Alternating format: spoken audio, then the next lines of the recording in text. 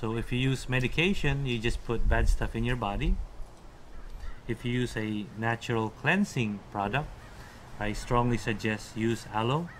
So here, I'll show you what other products will do. This is also aloe vera, but it's not stabilized. So you use a natural product hoping that it will work, but this one here doesn't do anything.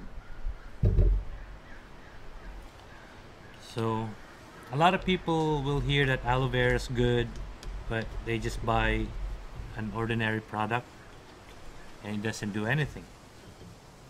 But if you want the best product for your family, you'd want to use aloe vera gel because it's stabilized. This is 99.99% aloe vera.